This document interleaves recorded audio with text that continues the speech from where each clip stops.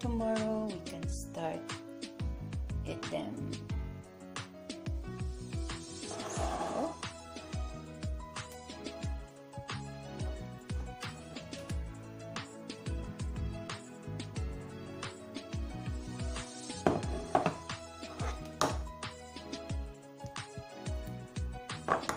this is canned from the vegetable, guys. I didn't throw that. And this is the mason that I always use for making the jam. Thanks for watching, guys. Bye.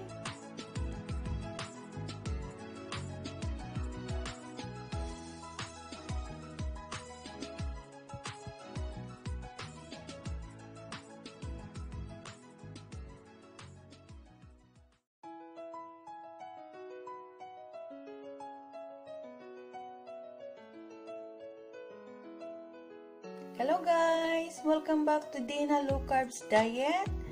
Ibabahagi ko po sa inyo or isi-share ko sa inyo ang aking Keto Kimchi. Guys, ito po napakadali lang at ito po napaka-appetizer po ng kimchi na ito. Masarap ito talaga pang side dish. Kaya, guys, ituro ko sa inyo sa mga nagda-diet dyan at namimiss na ang kimchi.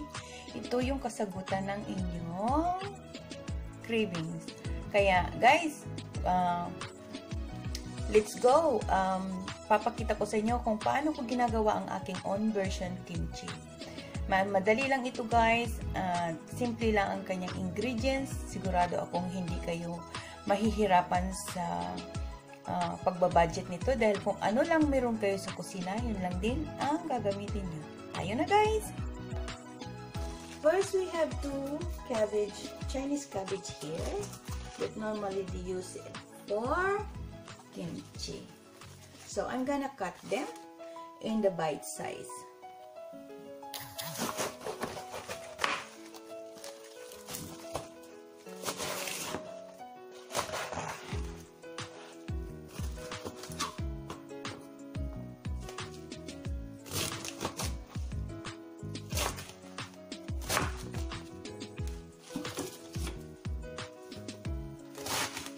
So, ganyan lang siya kalaki. Ganyan lang. Bite size lang, no? Bite size lang tayo. Ganyan lang siya. Ikat lang natin siya ng ganyan para madaling kainin.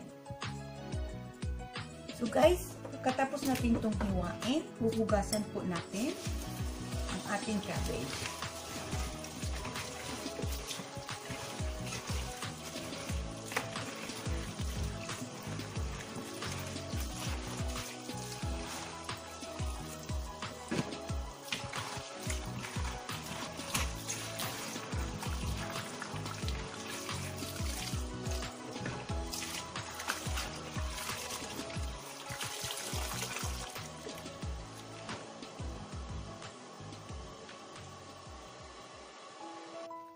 Ngayon guys, ay anuhin natin siya ng salt.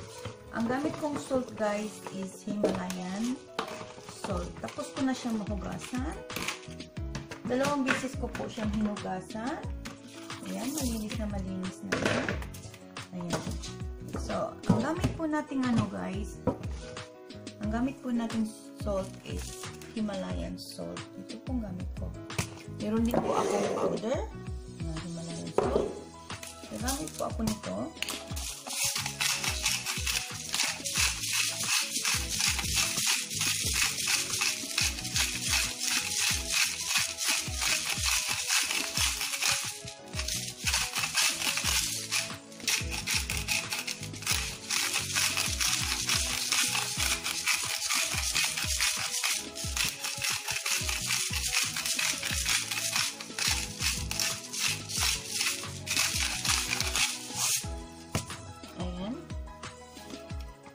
Tapos, tanggalin ko yung ring ko. Tapos, anuhin lang natin yung guys. Mix lang natin yan.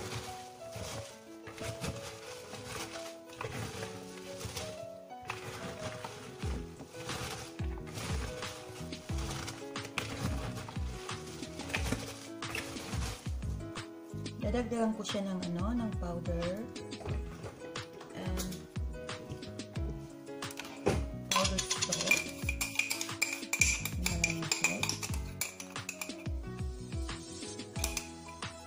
hugasan naman natin to, guys.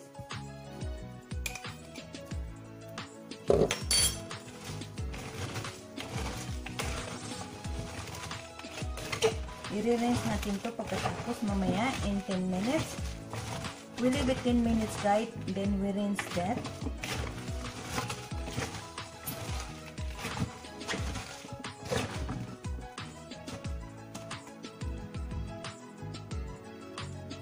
So guys, habang binababad natin yun ng on this Himalayan salt, we're gonna cut our carrots, our onion, ginger, and our dry chili. Guys, let's go. Guys, now I'm gonna cut the one carrots, guys.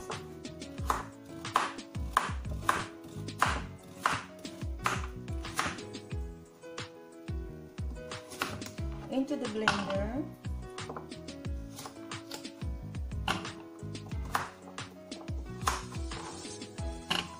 Ginger into the blender.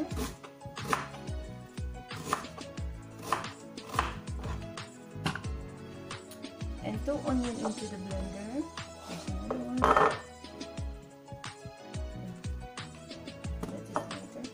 Two onions into the blender, guys. And the rest of the 2 is for later. And this also for later.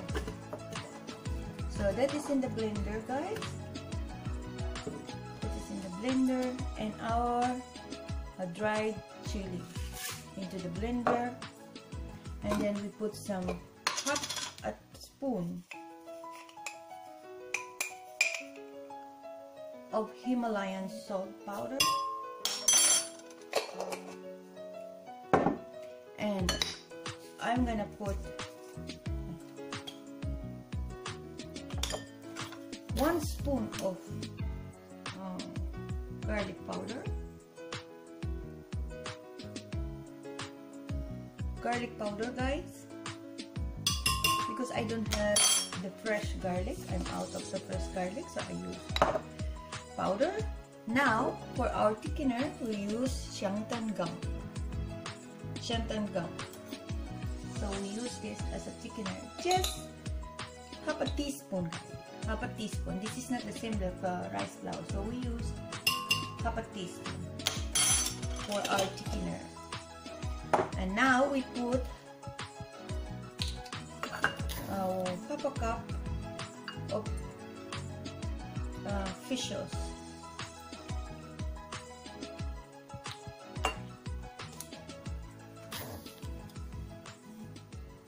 So guys, everything is in the blender. Everything is in the blender. I'm gonna blend it. Hold on. I'm gonna blend it, guys.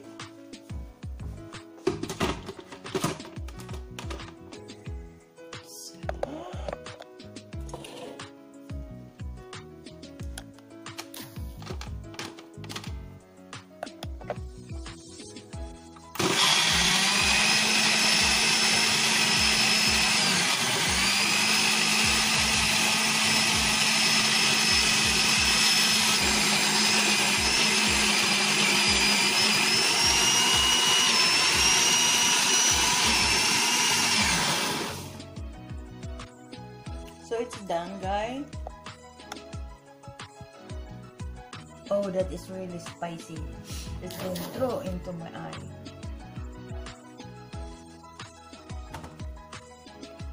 I'm going to rinse now, guys, the cabbage. I'm gonna rinse it. I'm gonna rinse that. I'm gonna rinse it 3 times. 3 times, guys. So guys, I wash it 3 times already. I rinse it 3 times, so the salt is gone.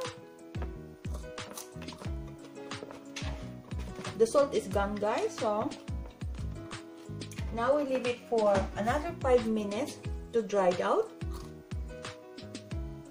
So guys, while we are waiting for our cabbage to dry it out, we cut these carrots in the strips.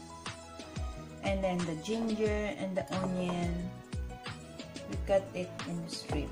Okay, so how are we gonna cut it in the strip? We cut it like that. So I used 2 carrots on this guy because we are keto, we cannot consume more than that. The 1 carrots that I blend, guys, is to replace the sugar. You know, normally we need to put sugar on the kimchi. That is the original recipe. But because we cannot, I use carrots instead of sugar to make it sweet. So how can you remove the sweetness of carrots? You have to blend them. Don't make it juice, guys, because if you juice it, it's more worse. It's better you blend it so you can also consume the fiber. So that's it, guys. We're gonna cut this all in the stripe. Now, guys, I'm done cutting my ginger, onion, and carrots and the spring onion. So I'm gonna mix my sesame seeds. So guys, we're gonna mix it now. This is already dry for 5 minutes.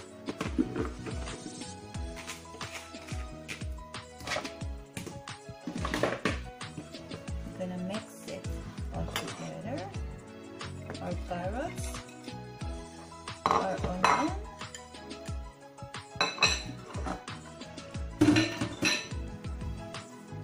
so we're gonna mix it, guys. Now they are all in the bowl, so we just mix it.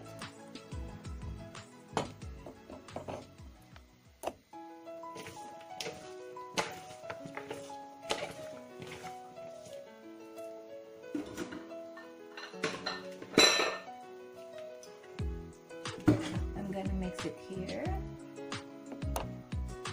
So we want to bring it a little closer.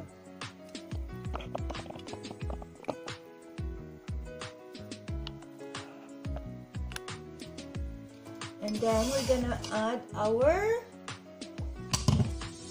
sauce. This is the sauce that we make, homemade sauce in our keto way of kimchi. This is carrots, ginger, onion, and Xangtam Gam, fish sauce, and the dried chili. And this is super spicy, guys.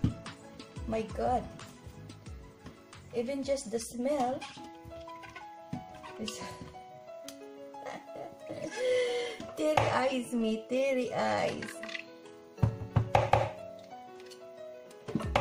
We don't wasting the rest. I will grab it with a smaller spoon.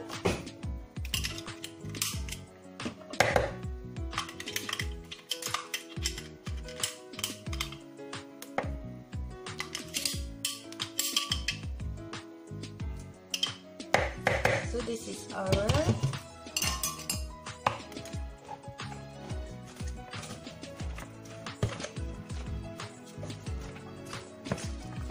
I'm gonna mix it through, guys. So guys, na-mix na natin ang ating kimchi. Ayan na siya. Lagyan natin ng sesame seeds. I used 2 color, black and white, but they are all roasted. So, mix it. So guys, ito na yung ating finishing ng ating kimchi. So ilalagay ko sila sa mason jar. Ayan ang ating mason jar.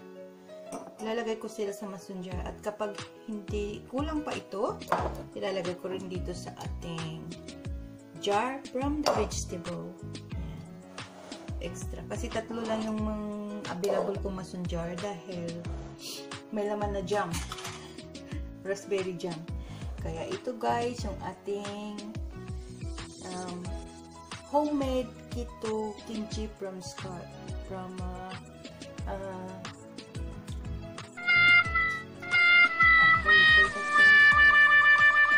nandito na ako.